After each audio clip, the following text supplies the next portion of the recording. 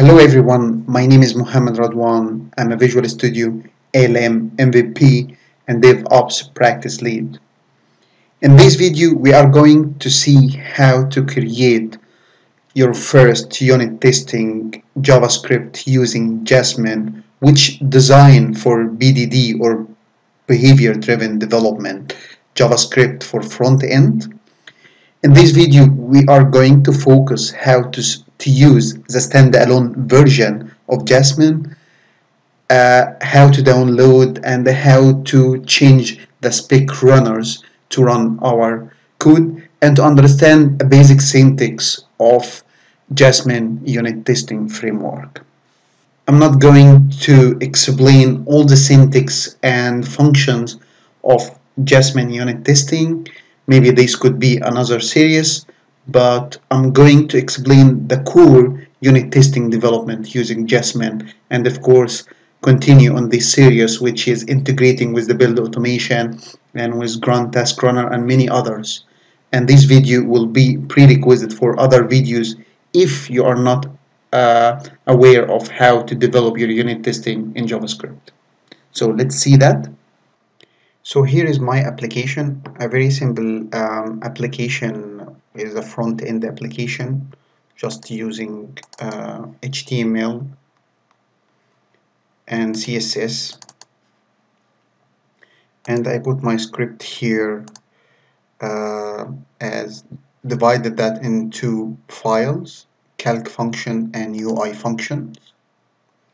So let me show you my application or my web. So it's just this form. So here if I click, it will display these two. If I click change text,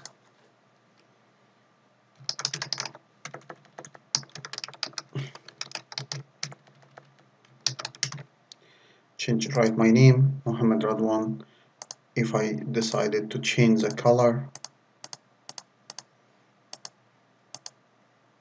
if I put here two numbers, there is sum, divided and subtract. If I didn't put anything here, then this will display an error. Very simple web JavaScript web page.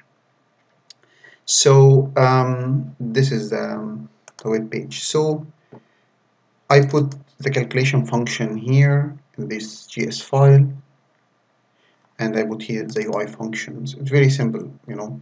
So so this is from the business. If we look at the technical, I have a function called showDev. When I click on this header, then it gets the element of change text form and change color form, and then change the style of the CSS to display them.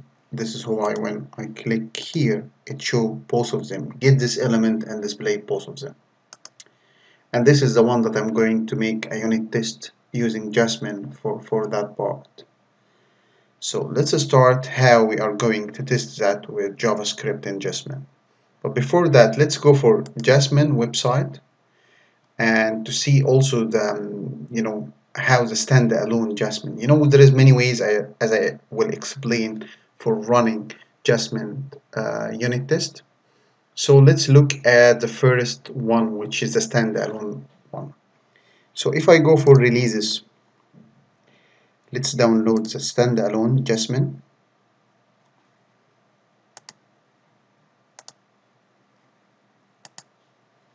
I can extract that here. So now I have the Jasmine standalone. So here we have this is what we call the standalone version, which we have the spec runners.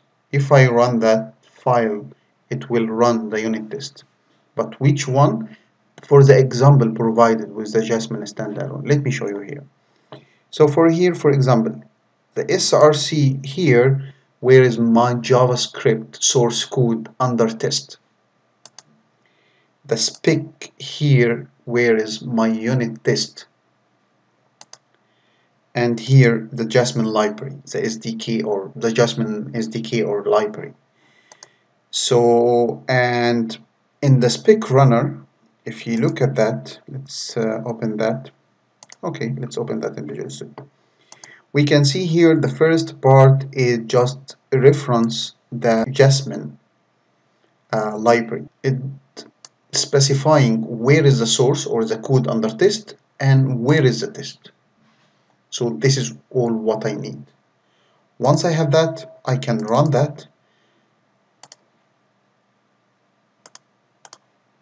And as we can see, 5 spec run. So let me close that. Let me copy Jasmine.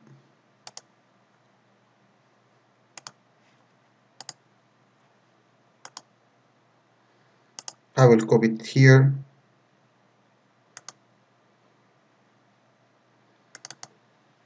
So here as the spec and the src of.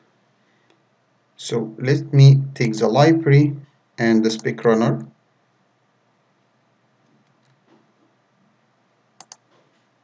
And put it here.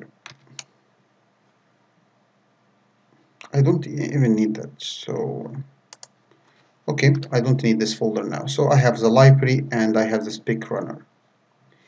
So the spec runner reference the library, which is correct because it is in the same bus here, library Jasmine. Yes, that's right. But when I look at my test, I don't have any test here. So where is the file under test? It will be under the script. I have this file, calc function. So in this case, I will change that to be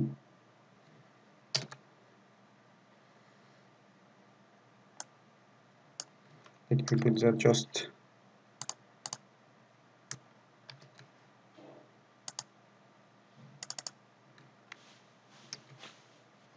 so I'm going to create a folder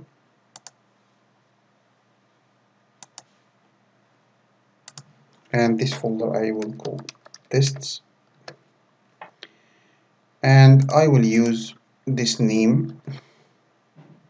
So inside this one I will add new item which is JavaScript file and I will name it UI function tests.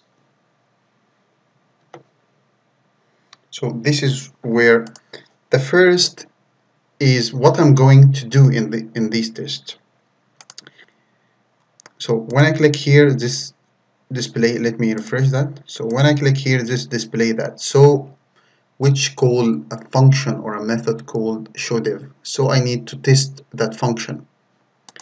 Let me show you that. If I put a breakpoint here, this is the UI function. So here in the showDev,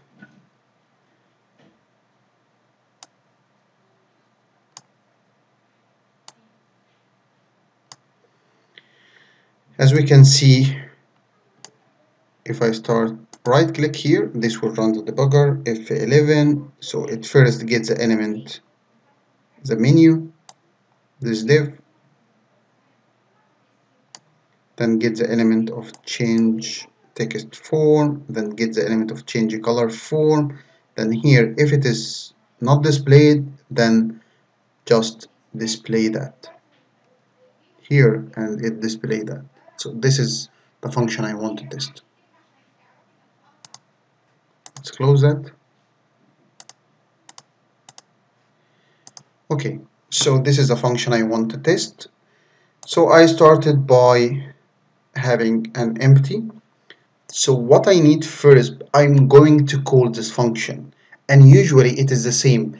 Because I'm going to call this function, I need to add reference to this script. So how we can add reference? So we can call this function. So I add reference by just referencing that where is my application here. This is not the correct, so but here inside scripts.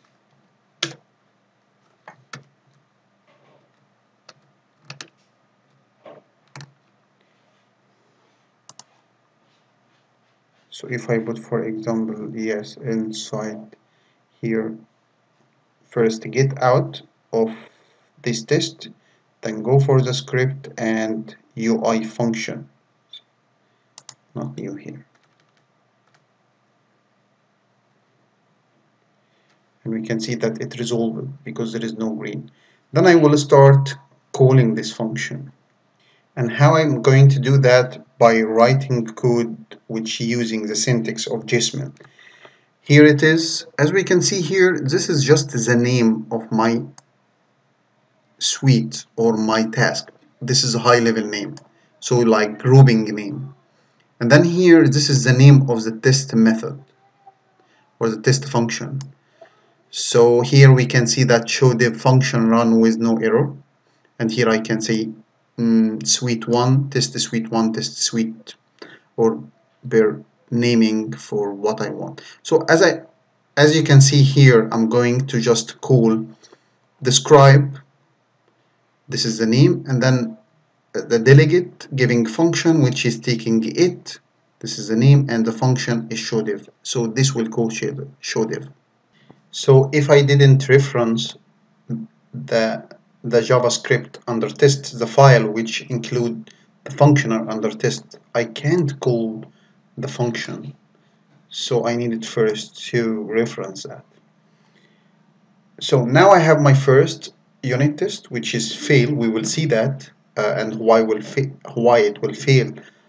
But as I explained, we just adjusted here where is the source or the JavaScript under test, and here where is the test file is tests, and reference my file. So I will save that,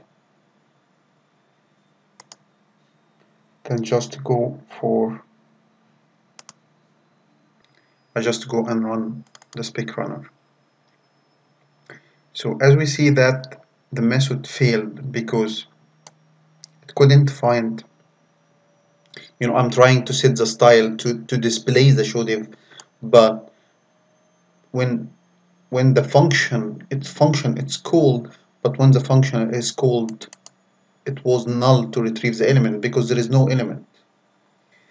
So what I had to do is to inject that in the DOM before my function call, because as we say, like when I start calling showDev, the showDev here, it will get this element which is not exist in the DOM.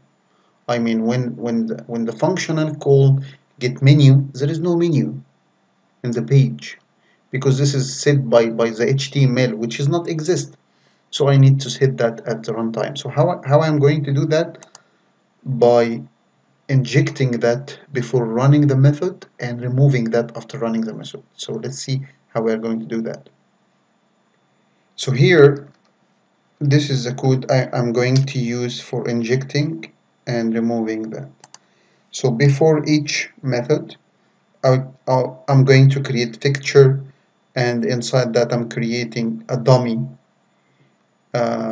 element, and as we can see, dot insert and my picture. Then after executing the function, it will be removed. So just save that and going to my function again, test that, and as we can see, show the function run with no error. So it's run successfully and has no problem. So to test my function, if I went for the real code and let's say changing this, something does not exist, and try to run my function, then it will fail because it couldn't retrieve this object. So now, as we can see here, this is a very simple about how to write unit test using Jasmine and how to run that using the standalone version of the Jasmine, which is the specrunner.html file that reference the script under test and the testing script. At the end, I would like to thank you for watching this video. Please, if you have any question or you would like to know anything, don't hesitate to contact me on my blog muhammadradwan.com. You can also click on the links that will appear on the screen, which is including the DevOps guide, which is published on the TechNet. This guide includes basic principles about DevOps for people that want to get more familiar about the high level of DevOps. You can also click on the related video, which is usually is could adding more information for the current video, which is appear now on the screen. Thank you.